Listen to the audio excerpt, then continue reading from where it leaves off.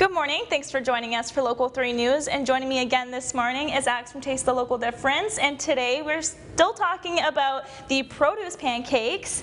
And we want to talk about a little bit of sauce on it, hey? Yes, so we whipped up, we've gotten all our favorite veggies. We wanted to have, and I guess I didn't mention last time, I make this produce pancake batter, put it in my fridge and just make them fresh whenever I want them. All right. So the other thing that you can make ahead of time, or you can make right, fresh when you warm these up, is a sauce to pair with it. So we're here using one of my favorite products, which is Rosie's Relsa. Oh yes. Are you familiar with Rosie's Relsa? I sure am. Yes. Awesome. I like the mild. The mild. Well, she has a lot of arrays of flavor. Yes. So you can definitely substitute any of those for this. But it's a pretty hard recipe, so definitely follow along here. All right. So we've got about 1/4 cup of sour cream, and we're going to do 1 spoonful of Rosie's Relsa. And we're going to mix it. And then the sauce is ready. Oh my gosh, yes. That's pretty difficult there, Alex. Yes, I know that was a difficult one.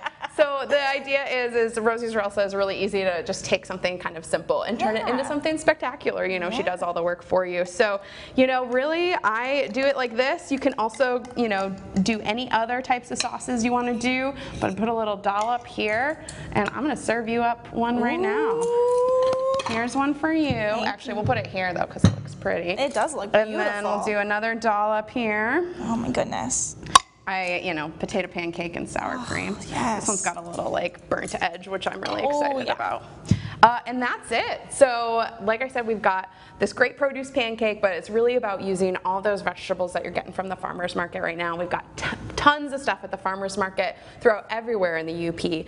But like I said, I was actually at the Houghton farmer's market when I got these items. I'm actually going to be back there at the end of the month. If anyone happens to be in the area, I'll be at the Houghton farmer's market on September 28th. It's a Tuesday. The market is held from 4 to 8 there.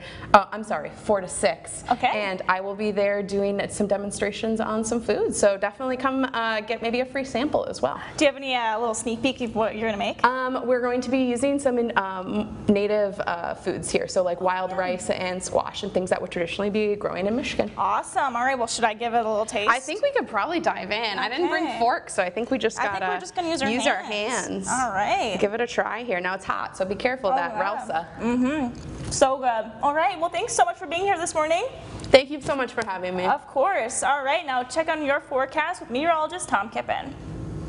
And thanks a lot. I hope everyone's been having a good holiday weekend. And for weather anytime, if you're on the go this holiday, including our 906 day today, download our free WJMN Local 3 app, also online at upmatters.com. And if there is any rain, you can track the rain on our interactive radar at the bottom of our weather page at upmatters.com. And if social media is your thing, we're there as well. Check us out at WJMN TV and also our 906 Weather Watchers page.